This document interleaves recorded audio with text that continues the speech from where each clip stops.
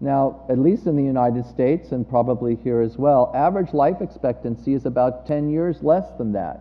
And why is that? Because many of us still smoke, we don't exercise, obesity is especially a problem in the United States, and too many people smoke. So, I want to actually work with you now to do a little life expectancy test with all of you, thinking about these major factors. So what you need to do is get out a piece of paper and a pencil. Paper and pencil.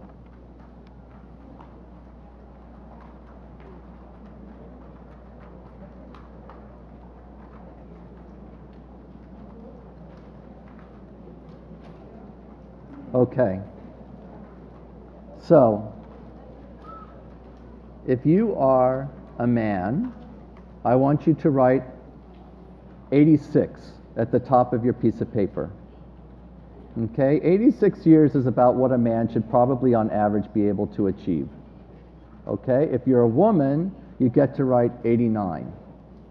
All right, now we're going to go through AGEING, 6 questions.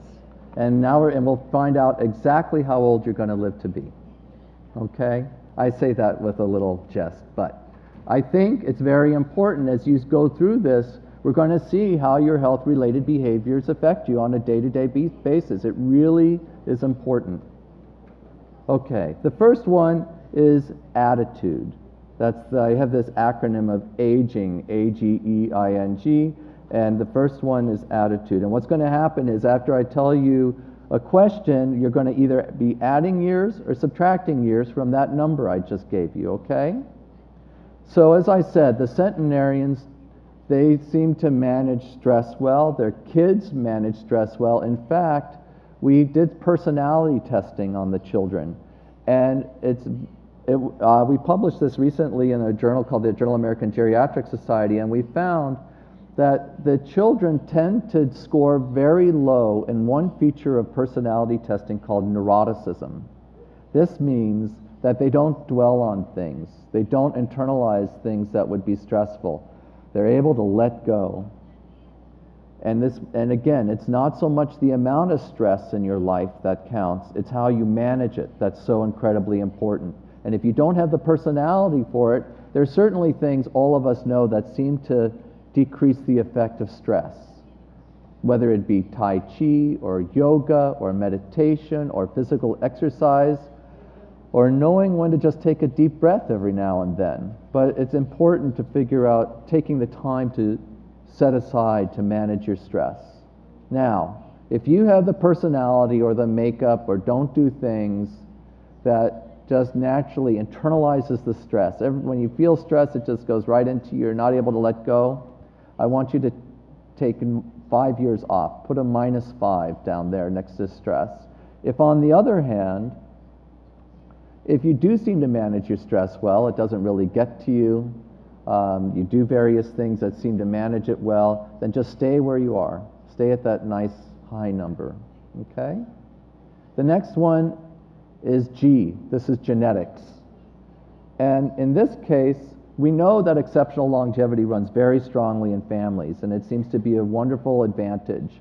And maybe much of that is genes that we're looking into. This is what makes the difference between living to 90 and maybe living up 15 years beyond that. So it's very hard to gauge this, but I tell people, if you have somebody around 95 in your family, parents, aunts, uncles, a grandparent, here's the biggie, you get to add 10 years. So put a +10, okay? Now, if you don't have that kind of longevity, even just one person in your family, then you just stay where you are, because that's kind of what we're all built for, is just stay where you are. You haven't gotten that longevity advantage, okay? The next one, E. This one is, you can anticipate, it's exercise. Maybe that's exercicio in Portuguese. There you go. Now, with exercise, what I ask is 30 minutes a day. And part of the issue is just dedicating the 30 minutes a day. That's the obstacle. Once you've said, okay, I'm going to exercise for 30 minutes, you're halfway there, and then you go do it, okay? That could be the running that Hannah and I went on this morning, or what it's interesting is as we get older, what becomes more and more important is the strength training and maintaining muscle. Because unfortunately, as we get older, it seems easier to just lose that muscle. And muscle is a very important burner of fat, but very interestingly, it's also somewhat of an endocrine organ. It produces some very important substances that can do things as strange as help your cognitive function, help decrease the risk for depression. So muscle is very important, helps people not fall as much, helps people sleep. So at least devoting, I would say, 3 times a week to that strength training. We saw the ladies doing the barbells in the pool, and they were doing aerobic exercise at the same time. That looked like fantastic exercise to me. So 30 minutes of exercise. If you do 30 minutes of exercise a day, you stay where you are. You actually don't add anything. And the way I look at it that way is pretend you're a car and you're built to go, what would be 160,000 kilometers, okay, as far as how far a car can go.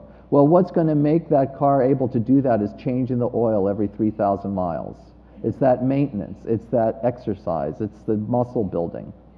Now, if on the other hand, you don't exercise, if you give the car to your 16-year-old and they're running around going very fast and they're bumping into things and they're not changing the oil, if you're not doing the exercise 30 minutes a day, you take off 5 years. Give yourself a -5. And again, these are very ballpark. Next thing, and that is the I, that's interest. This is not muscle building, this is brain building. Do things on a regular basis that help build your brain. And what I call doing things that are novel and complex. So you do things that are difficult, and you do things that are new to you. Now, for some people, that could be these word puzzles or number puzzles like the Sudoku. You could do, the most powerful stuff would be learning a new language. I need to go learn Portuguese. Or learning a new musical instrument. Those are the real tough ones. Now, what does this do? This builds new connections between different parts of the brain, between the brain cells, new tracks of communication. So if you build all these new tracks, if there is some kind of memory loss in your future, or even a terrible disease like Alzheimer's disease, there has to be more damage done now to snip away at those new tracks before you see a clinical problem. And so maybe doing these novel and complex things actually builds up what we call cognitive reserve and maybe decreases your risk for some of these problems down the road. If you do that kind of stuff, come to lectures like this all the time, then you get to add 5 years. You've actually built up some kind of reserve that wouldn't have been there otherwise. So you actually get to add something there. Okay, we're almost done. The second to last thing is nutrition. Okay, in that case, I want you to have a weight that feels healthy. You need a diet that's conducive to a healthy weight.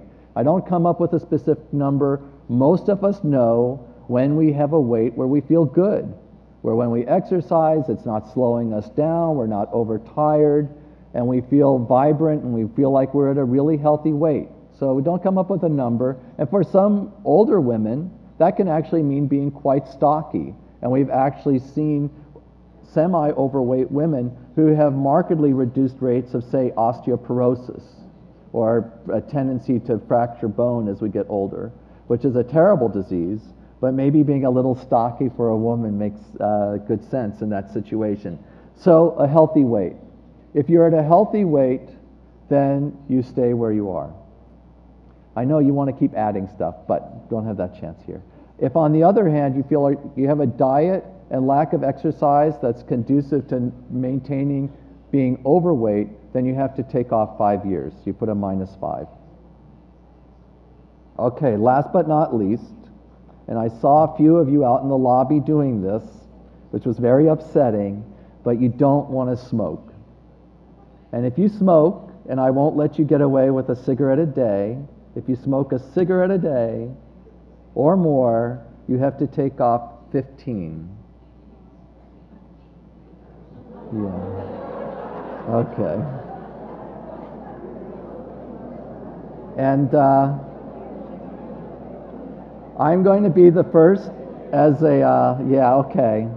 I'm going to be the first to admit that Americans and the smoking industry have a great deal to blame for this in terms of how they have completely deceived the world population in terms of just how bad smoking is for you.